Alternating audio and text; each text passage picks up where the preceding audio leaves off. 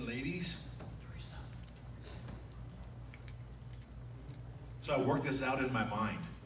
I have my clicker, my little fancy clicker that clicks things.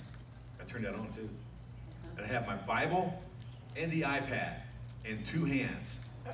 I have a hard enough time walking and talking at the same time, believe it or not. So I decided I probably better use this podium so I don't drop things and make things more awkward than I already do naturally. Good morning. I'm thankful for the Lord's Supper, an opportunity for us to remember His goodness and the sacrifice that He made for our salvation. And the salvation wasn't just because He wanted to say, you're bad and I'm good, be like me. His salvation, His deliverance was, I want to spend the rest of eternity with you because I love you. I created you for more than hell. And He gave us away. And I'm grateful for that. So let's you and I pray together. So Father in heaven, we are thankful this morning again for this time we gather together to celebrate you and your goodness, to celebrate your availability to all who call upon your name. That your word is true, and your faithfulness was faithful. We're grateful for that today. This morning as we study, Father, I ask that you even now begin to open up the minds of this man here and of my family, my brothers and my sisters in Christ, and those who are listening on the internet, that you begin to open up our minds to the reality of and the power of your love for us, and the mission and the method that you call for us to reach others with the good news of your love. So engage our minds, empower our hearts, and equip our spirits to do the things you called for us to do. We give you this time. Please, Jesus, just reign supreme in this room. I'm thankful for your presence here. It's in your name that we pray. Amen. All right.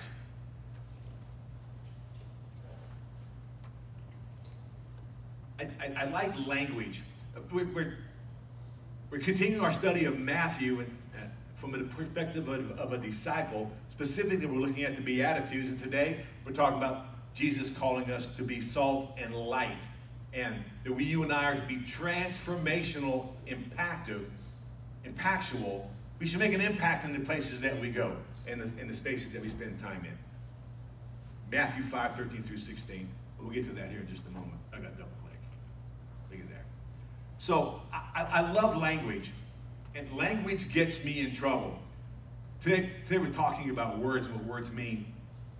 And when I was a young man, I worked in a prison. When I was 18 years old, I worked in a prison, and I worked there for 10 years. It was in Texas, so there was Texas has a lot of Spanish-speaking people that live there, and I was working alongside people whose primary language was Spanish. It was really great, but I learned words that I didn't quite know what they meant, but I understood the context. When something happened, you said this particular thing, or that bad thing happened, you said this particular thing, but I didn't know what exactly that I was saying. So fast forward about 14 years, and I've submitted to the ministry to preach the gospel of Jesus Christ. I left my little town of Angleton, Texas. I moved to Fort Worth to attend Southwestern Baptist Theological Seminary. It's a pretty eminent school in Southern Baptist life, and I was there and had a job. I was a bellman in a hotel. I loved that job. That servant Jones in me was just fed really well, and I worked side by side with a brother of mine. His name was Arturo Calderon. You can tell by his name, he was a Spanish-speaking man. And we worked on the same shift, went to the same school. We lived in the same building together. And so we were working together one night. The New York Yankees had come to stay at our hotel. And in typical Yankee fashion, they mess everything up. You're a Yankee fan, I just offended you, and I'm glad I did. They got there really, really late. They were way like an hour and a half late. The weather was terrible. It's 1:30 in the morning. They're just now checking into the hotel. And my job, me and Arturo's job, was to get their bags in their rooms before they got in their room. So and everything was all messed up. And I mumbled something under my breath in Spanish. I'm not going to repeat it here, because now I know better. And my friend Arturo just looked at me, and I saw him looking at me, but we were busy. I didn't think anything of it. We're working away, something, and I said another thing, another phrase in Spanish, and he said, Skip, hermano, my brother, do you know what you're saying? And I said, yeah, I just repeated it to him. And he said, do you know what it means? And I thought about it. No, I don't really know what it means at all. And then he told me. And then I had to repent there and there. Just there in that same space. I was ashamed. It was ungodly. It was ugly. It was not in my character to speak like that. And my point is this, is that slang words affect us. We have to be very careful about what we say. 50% of Americans admit to using slang without knowing what it means. That's not smart if you're one of those people. And you could also be like me. Well, don't be like me, actually. You could do better than me. Is that you use words like 10 years after anybody is saying them anymore. And you finally figure out what they mean, you begin to use them, and people look at you like, nobody says that anymore. That's me too. I shouldn't do that. 50% of Americans admit to using slang without knowing what it means. 20% of Americans say they use slang in every conversation. That's pretty incredible. 50% of Americans say they use slang without knowing what it means. The most well-known slang in America are ghosted. You kind of just disengage from somebody on the social media. Just don't talk to them anymore. Or salty. Someone who's being salty is being bitter or angry, or kind of, the kids are looking at me like, you're a moron, Skip, you need to stop.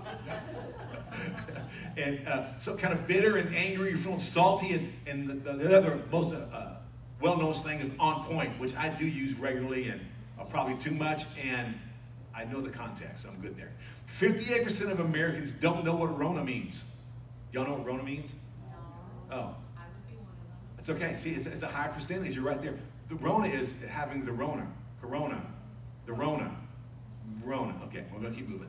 58% of Americans don't know what Rona means. 66% of Americans are annoyed by slang compared to 36% of those without children. So those without children are less annoyed by slang than those with children. You do the math.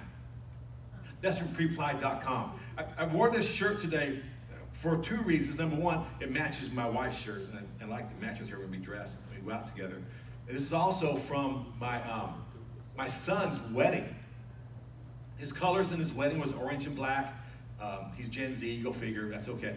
And it was a great wedding, we had a good time. I had a black sports jacket on and a black tie, and it was in California, in Simi Valley, and I walked into the wedding venue, the backyard of a neighbor's house. It's California, you can do those things, because the weather's almost always great.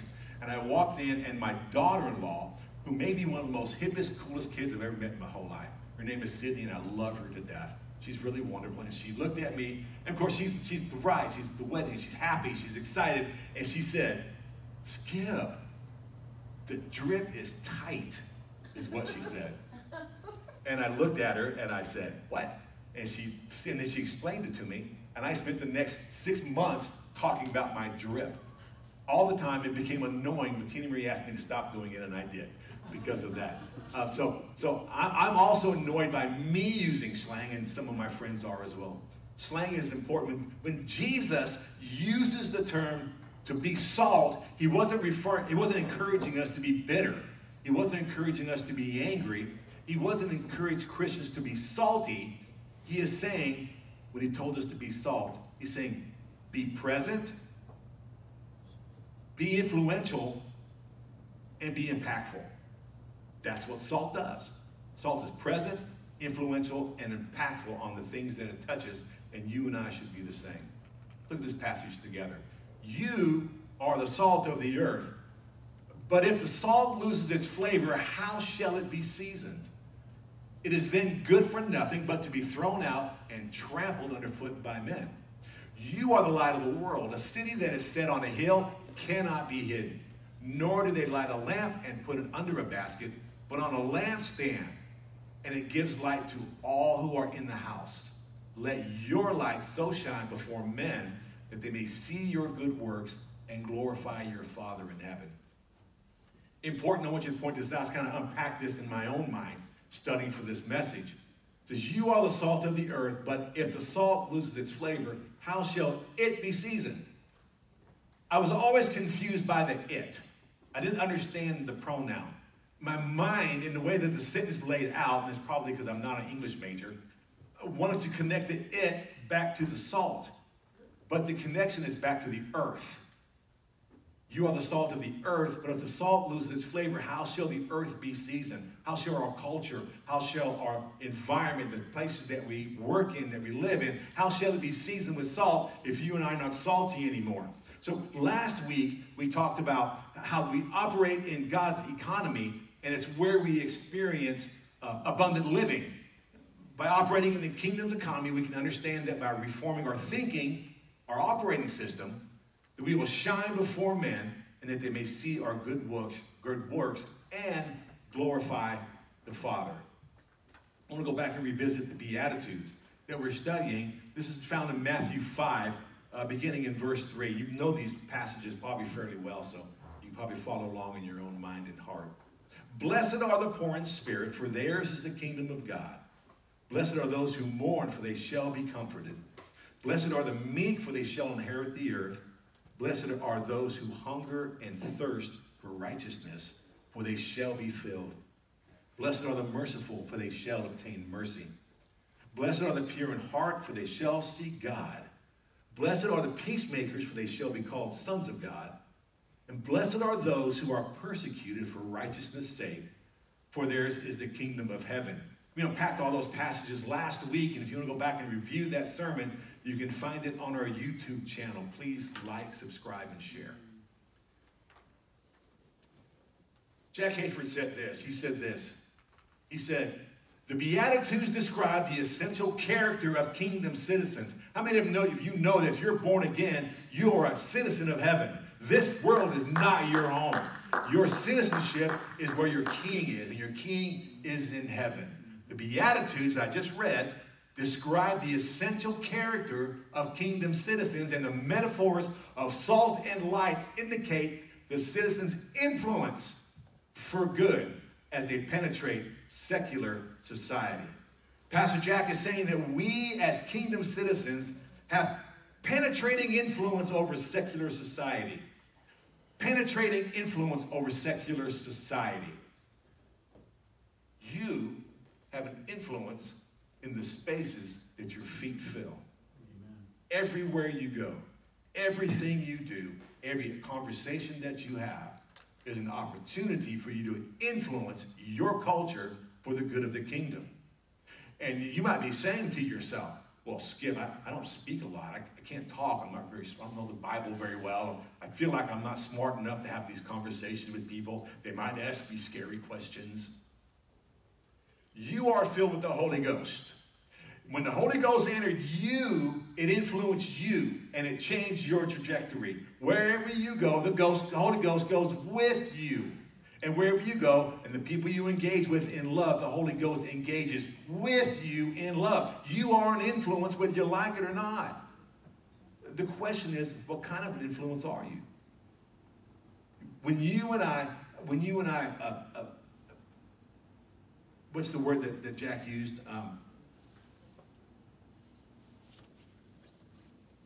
We have penetrating influence. That was my words. I think about, you ever try to take a wheel off of a car or a truck that's been on for a while, and the nuts, the lug nuts are rusty, and they're all rounded off, and they're all terrible, and you just can't, and you try to twist them off, and you can't get them off? What do? You get out the WD-40, and you spray it down real good.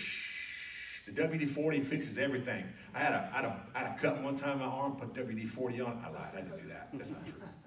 I had a bad rash, so WD-40 took care of it right away. You put the WD-40 on it and let it sit. That oil penetrates inside, behind the nut and the bolt, around the threads. And I don't know how it works. I'm not a smart guy, but I know it begins to loosen up the things that is keeping that thread tight. It penetrates into it, and it makes a difference in the space where it's at. And you and I are the exact same way. It's a magical thing. You take the 4-way and you just go, boop, and you get it right off. It works out really, really well. Or if you're not smart like I have been in the past, you're working on something and you have an impact wrench handy. Instead of taking the time to use the PV blaster or the WD-40 to loosen up the nuts, I grab up the 3/4 inch impact wrench and twisted every lug bolt off. That wasn't smart. That wasn't how you do that kind of stuff. But you and I have an opportunity to be an influence for good as we penetrate secular society. So how does salt influence? He said, you are the salt of the world. How does salt influence? Well, number one, salt is a preservative. In the olden days, before they had refrigeration, they would use salt to preserve meat. It would give it longer shelf life, and you don't have to eat it right away. You can wait 3 or 4 days, or I don't know how long salt lasted when you salted meat. You've had beef jerky. Guess what? That's salted meat. That's all that it is, and it lasts forever, seemingly forever. And so it's a preservative. Things that are decaying, it keeps it from decaying. How many of you know that our culture is decaying? I mean, how many of you know that the secular world around us is decaying, and how much it needs the salt of Jesus to prevent that decay and to bring back and to make it something useful? Again, salt is also good for, it adds savor and flavor. It adds savor. I love Wisconsin cooking a lot. I'm really enjoying it. You guys fry fish like nobody's business. But I think lots of times I need to add salt and pepper, a little bit of savor to my food, because I like my food a little more robust. Robust is a great word. Thank you. It's also not insulting. So thank you for that. I appreciate it. I like my food to be a little more robust. So I found myself adding a little salt, a lot of black pepper, and probably some hot sauce too as well. That's how I like my food. I also made the mistake of dipping cheese curds in ranch one time. I was chastised severely for that, and I will never ever make that mistake again. But salt it influences food by adding savor and flavor. Listen to this. Salt overcomes blandness and decay. Salt overcomes blandness and decay. You and I are the salt of the world. Where we're walking out in the world where there's blandness, where there is decay, we can overcome those things because we bring the presence of Jesus Christ everywhere that we go. And then light. He says, you are the light of the world. Isn't it funny? In John chapter 8, he says, I am the light of the world. He says, I am the light of the world. And in Matthew, he's telling us that you are the light of the world. How many of you know that when you became a born-again Christian, that the light of the world came to make up residence in you? When the light of the world came into you, you became the light of the world. It's that simple. He said, I am the light of the world. I am in you. You are in me. Now you are the light of the world. Go and be the light. Go and be salt. So how does light influence? Salt influences by being a preservative and adding flavor and savor. Light dispels darkness. That's a real simple metaphor, right? Light dispels darkness. Jesus said, I am the light of the world. And then Jesus told me through Paul that I am the light of the world because the light of the world is in me, and my work is to dispel darkness. The metaphor is very plain. Darkness is the evil and the wickedness and the brutality and the harshness that we find in secular culture. Not everything in secular culture is all those things that I just said. Some of the things in secular culture are beautiful and wonderful and nice and good to be around. Not everything in the world is bad. God created the world for it to be good and to bless us. But you and I both know that there are some aspects of our culture and our society that are decadent, that are based, and they are hurtful to other people, and they're flat out evil and wicked. Jesus said, dispel that darkness with my light. And it requires our presence. It requires our presence. I've spoken to many people here in this room and other friends that I have who have really done a lot of years of ministry in the street. I'll tell a story today where we used to do street ministry. I've done street ministry in Vegas when I lived out that way before. And it's hard. It's a tough thing to do. It's really difficult to do, but you were surprised by when you bring the light, that the darkness is dispelled, and you can have conversations about the love and the blessings of Jesus Christ right in the middle of the Las Vegas Strip. It's amazing how light dispels darkness. And when we go in faith, walking with that light, understanding that wherever we enter, we will dispel darkness by the power of Jesus Christ, that should give you and I a bit of boldness. That should give you and I a bit of courage and a bit of understanding the importance of our call. Where light does not go, darkness remains. Did y'all get that? Where light does not go, darkness remains. For you and I to sit around my kitchen table drinking coffee and talking about the stuff that's out there and not having a plan or the willingness or the understanding our own ability to engage that's out there, we're just giving lip service to our faith. Yakety yakety. That's all we're just talking about it. But when you and I get motivated and get on our feet and step out of our own, I don't like to say the word comfort zone, but we step into the spaces where the darkness is at, our light will dispel the darkness, the love of Jesus will flow, and people will get saved, the kingdom of God will be growing, and we'll make disciples. Amen. That's how it works. Did you also know that when you and I walk around in our lightedness, where the light already is, the light has very little influence. Now, you and I can have personal influence one to another. There are people who I've had conversations with in the past couple of weeks, and I had to be humble and come to them, and I just said, hey, I blew this. I made this mistake. I want to tell you what it is so you can hold me accountable. Because I love you, and you're my friend, and you're my co-minister in Jesus, you need to know this. That was some light that dispelled darkness out of me. I'm thankful for that. But when you and I sit around in our lit circles, that's not the right word, right? We don't say that. That's not the right word. When you and I sit around in our state of lightedness, wherever we go and talking about being the light, we're not really making a big difference in the darkness. We need to be where the darkness is, either in prayer, with our finances, with our feet, your time and your treasures and your time. That's what we need to be doing. We need to be engaging in that. That's how light overcomes darkness. Look at this passage again. You are the salt of the earth, but if the salt loses its flavor, how shall it be seasoned? It is then good for nothing but to be thrown out and trampled underfoot by men. This is just a sidebar, stepping away from the podium, which may be dangerous. If the salt loses its flavor, how shall it be seasoned? It is then good for nothing but to be thrown out and trampled underfoot by men. We're going to talk about salt losing its flavor here in just a minute, but this is my question to you.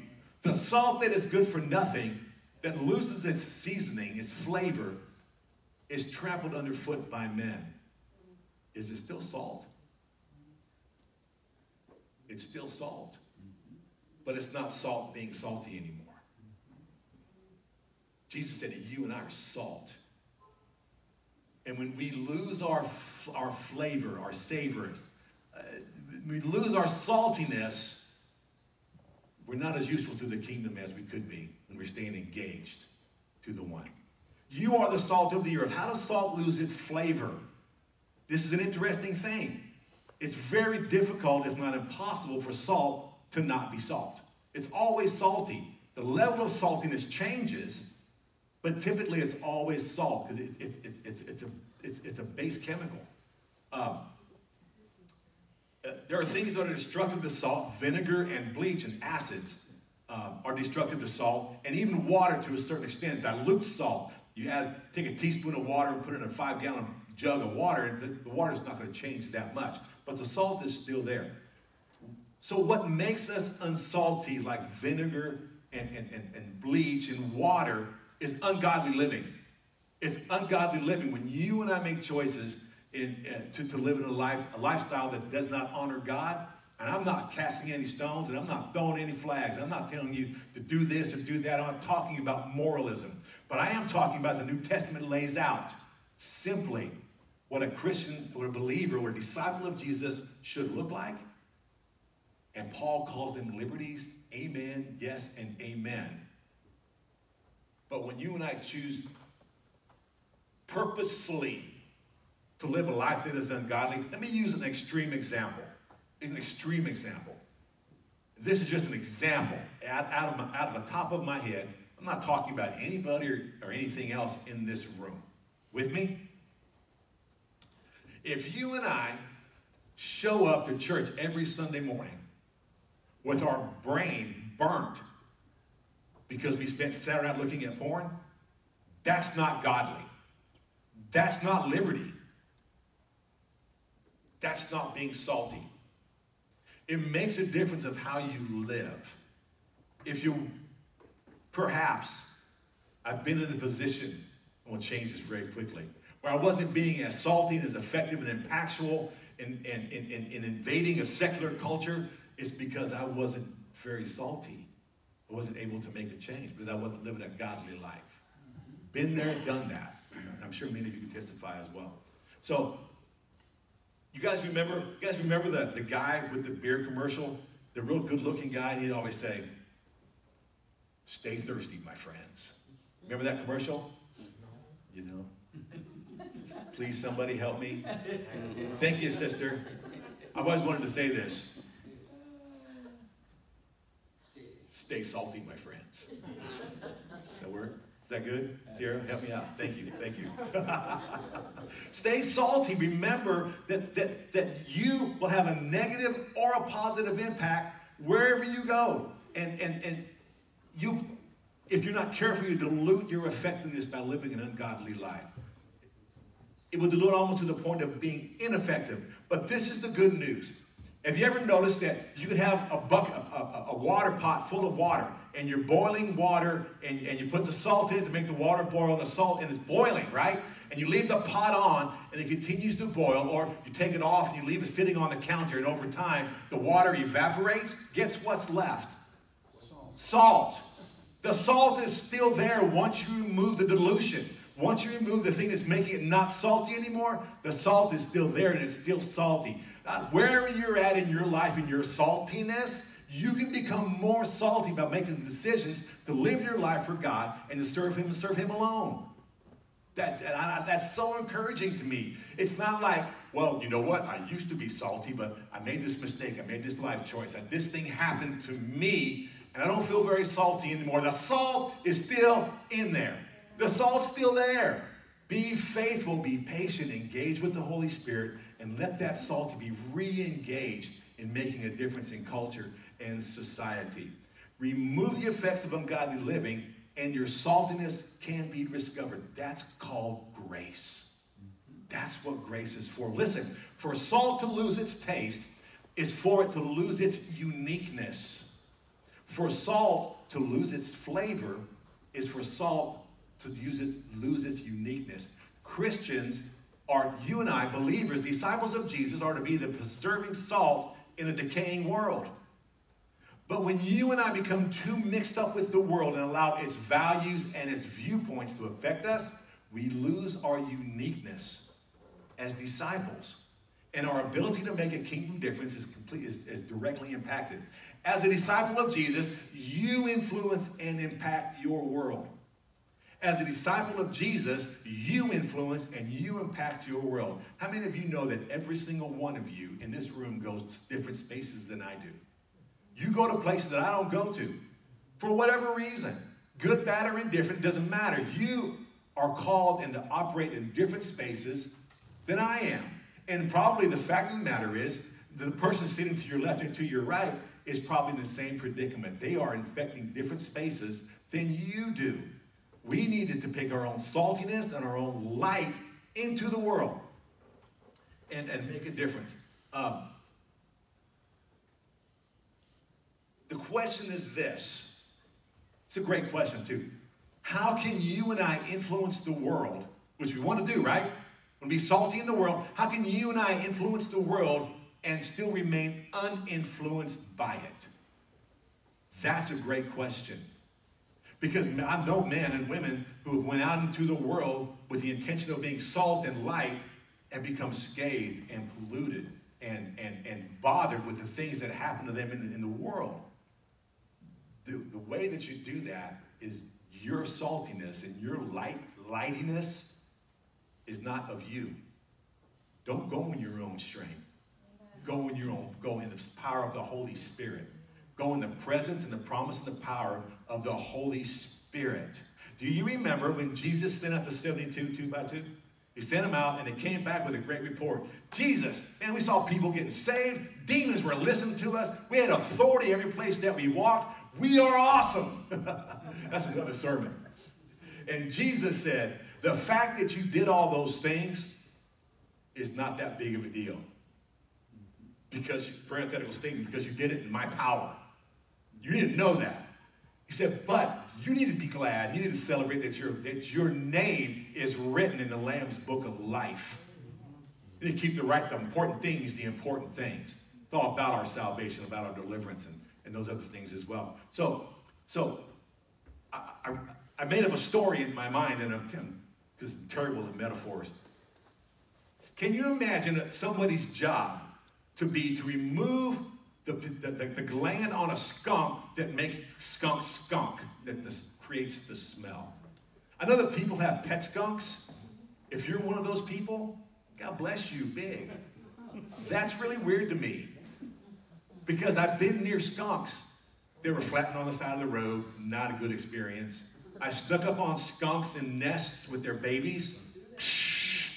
Didn't get on me, but not a good experience. But imagine a man's job or a woman's job is to remove the gland that created that skunk smell. And every day, he would bring that skunk smell home to his family. Every day. It would impact the way he had influence on his children. I imagine that his wife would say, you know what, do anything else. You'd stop working at the skunk place because you're bringing your stink into my house, and I don't need that. That may have been a metaphor for one of you or more of you. You may be out in the world messing with skunks in your own strength, in your own power, and you're bringing the effects of your skunking into your house. You need to quit skunking. That's a new word. It's a slang word. I just made that up. I know what it means, though, so that's okay. So the way that we can be in the world and not be influenced by the world is that we need to be in Jesus in the world. Christ in us, us in Christ, united together in the world. We have to be with Jesus before we do for Jesus. I want to say that again. I've been speaking about this being and doing for about 2 months now. We have to be with Jesus in order for us to do for Jesus. The person who goes out into the world and gets affected by the world and gets torn down by the world are trying to do for Jesus before they are being with Jesus. You and I, our primary ministry before we do anything is for us to be with Jesus. In his word, in prayer, in worship, in fellowship. We need to be with Jesus. And when you are with Jesus, he will empower, equip you, and point you to go and do for Jesus. If you get that backwards, you're going to mess up. Well, I have gotten that backwards. In my life, I have messed up because I'm trying to do for Jesus. The cross is enough. You do not have to earn your salvation. You don't have to earn the good graces of Jesus. The cross is enough. When Jesus said on the cross, it is finished, he meant that literally. It is done. The price is paid. My kids are protected and cared for, and I got a plan for their life. Let me get back to my notes and get this thing done because I'm having a good time, though. We have to be before we do. We have to be salt and light, and then we can influence culture. Don't give up. Don't give up. Don't give up. You can influence your culture. Your level of saltiness can be raised. Your level of lightiness, I made that word up, can be raised by being with Jesus. You can't be religious enough to be salty. You can't be religious enough to be light that dispels darkness. But you can be with the one that can make you so. And his name is Jesus Christ, and he loves you madly. And then Jesus said, he said, you are the light of the world. Light has one job. Light has one job, to shine. That's all light does. Light shines. When light shines, things happen. People are able to see. Things that are cold become warm. Things that are full of germs become decontaminated. But it all happens by light shining. He said, go. You're a light of the world. Go shine. Go shine. I remember when I was back in Angleton at our other church, but Tina Marie and I were active in our nursery, our nursery ministry. And like kids, we were with just the pre-walkers. They weren't quite walking yet. When we started there, we were with the post-walkers, the 3-year-olds. You had 8, 10, 12, 15 3-year-olds in the room. No, sir. Not my thing. I was not. Lord Jesus delivered me from this, and he did. He put us back into the pre-walkers. So they were crawling around doing stuff. But they had the TV monitor in there. Should be healed. Stop. They had a TV monitor in there, and there was this constant loop of these little kid videos. They're always fun. I wish they used more VeggieTales, because that was my jam back in the day. I loved VeggieTales. They were great. But there was one particular cartoon. There was a cartoon that came on. It was This Little Light of Mine. I'm going to let it shine. It was done to kind of a real up-tempo jazz, kind of a hip-hoppy tune. And it was just a light bulb. And it had legs, it had arms. The bottom part was down here, whoops, and the top part was where the screw went. And he would just walk around like this. And he'd just shine wherever he went. The shine, he just shone wherever he went. This is going on the video too, that's kind of cool. My friends are going to bust me up over that. That the light would just shine, and wherever this light bulb walked, and confident, he was walking confidently, it shone, and the darkness was dispelled. I think about that light bulb. That's the picture that's in my mind when I think about God telling us that we're the light of the world and that we're to shine, have influence over darkness. So much so that wherever light is, darkness cannot be. The world is a dark place that requires illumination, and Jesus is the light of the world, and he expects us to be light as well.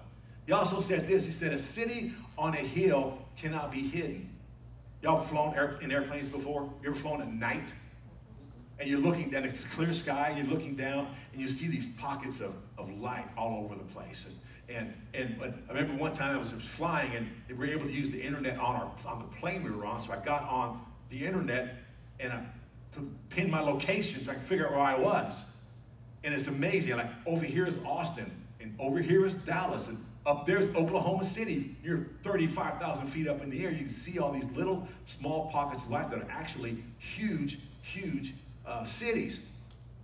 In the same way, when a city is placed up on a hill, you ever been to Colorado where the mountains are at? There's mountains in Wisconsin, I've heard, and you go see them, I think. But you see the little villages up on top of the mountains from way down in the valley. That cities cannot be hid because of the light that it's expelling into the darkness. Well, you and I are the same way. We're the city on the hill. We cannot be hid when we're expelling lights. But if there was a bad thunderstorm that came through like last night or last week, and we lose electricity for a little while, you can't see the light in the dark because it's not dispelling anything. It doesn't change anything. Jesus said, no one lights a lamp to hide it under a basket. No one lights a lamp to put it where nobody can see it. Nobody lights a lamp and puts it in a drawer where it does no good to nobody. Terrible grammar. Jesus did not call you to be light for you to live under a basket. Jesus did not call me to be the light of the world for me to live inside of a cabinet where no one can see my light. Your faith is not a private matter. Your faith is not a private matter. My faith is a personal faith. I don't talk about my faith because it's my personal faith. Well, then it's your faith in your personal, it's not your faith in Jesus Christ, right? Your faith is not a private matter. We're called, we're equipped, we're engaged, we're to shine so people can see our good works and give the glory to the Father in heaven. To hide a light is contradictory to its purpose. For God to make us a light and we put ourselves in our own private faith walk, it's contradictory to being a light. Friends, you and I need to get our light on. We need to get our light on. We need to get our light on and take it out and dispel the darkness every place that we go. In His power and in His strength and for His glory. We must shine so people see our good works and give the glory to the Father in heaven. Listen, non-Christians, non-disciples, people that you know who don't love Jesus can still do good things. They can still do good things for other people. We don't have the corner on that market. We have the corner on the power and the source of that market, amen. But people who are not believers can do good things. I'm glad to know that because, again, if you walk around thinking, well, you can't do any good, you don't love Jesus. Well, way to go, Mr. Pharisee. Here's another rock for you, buddy. You know what I'm saying? I've been that guy, and I've been set free of that spirit, and I'm grateful for that. So if the non-Christians, non-disciples are able to do good works, so what does Jesus mean when he tells us to do good works? Double click. Okay. Did I turn it off? No, it's on. Oh, thank you. For we are his workmanship. This is Ephesians 2. For we are his workmanship created in Christ Jesus for good works, which God prepared beforehand that we should walk in them. I don't want to get too far way off into this passage. I'll be here for a while. But we are his workmanship created in Christ Jesus for good works. We are his workmanship created to be salt and created to be light, to do good works. So good works is part of what we've been created to do. It is something we do to and for another in which God gets the glory. That's the difference when a person who is not serving Jesus does good works. He does it for his own glory, and that's fine. It's not worth a whole lot in this grand scheme of things. But when you and I do good works, we serve our neighbors and love our neighbors well. When we walk around and we're being salt and light, we can give God the glory, and that serves God very well, and that pleases our Father. Bob, if you would come, and the girls too. So listen, Jesus was salty. He was salty. And Jesus was lighty. And he showed his disciples, that's you and I, by the way, what godly salt looks like. Jesus went about in the power of the Holy Spirit, healing and delivering, all influenced by the devil's power. That's Acts chapter 10. And likewise, his disciples learned to devote themselves to doing good work. Look at them. See how they love. Turn the other cheek. Take it the extra mile. See how they love. Disciples, they learned to devote themselves to doing good work, showing deeds of kindness and helping those in need. And they became eager to do those good works. That's Titus chapter 2. And in doing so, they made the teachings about Jesus attractive. Talk to me about your Jesus. That's great. Show me how he loves. That's better. That works better all day long. Followers of Christ are in the world, but not of the world. We are citizens of another kingdom, God's kingdom, and they are blessed and a blessing, the salt of the earth and the light of the world. Play something pretty before we worship, Bob. We're going to worship just a little more, just a little bit. So, listen. The world needs more salt. The world needs more saltiness, and the world needs more light. Manasseh needs more salt and more light.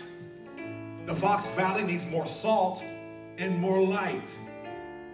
Jesus said that you and I are the salt, and you and I are the light. And we're to go and dispel darkness and bring health and life back to decaying societies and cultures by the spaces that we go. How's your salt? How's your light? Are you salty as you need to be? Are things happening where salt is not salty anymore? Is something happening in your life where light is being put up in a basket and there's no more light coming out? Do you need a little help? Listen, if you're that guy, you come. You come and we're going to pray together. Perhaps you come to these altars and pray that Crossroads as a church family is more salt and more light as we love our neighbors. Or maybe you'd like to become a follower of Jesus. Maybe you realize that maybe you don't have the saltiness and the light that he said that we have. Today's your day to come and become born again. Or maybe you just like to just come and pray. Listen, the light of the world has placed the light in you. And he's called us, you and I, to be light, and you and I to be salt. So, as he leads you right now in this space, let's all stand together and you come. Let's worship.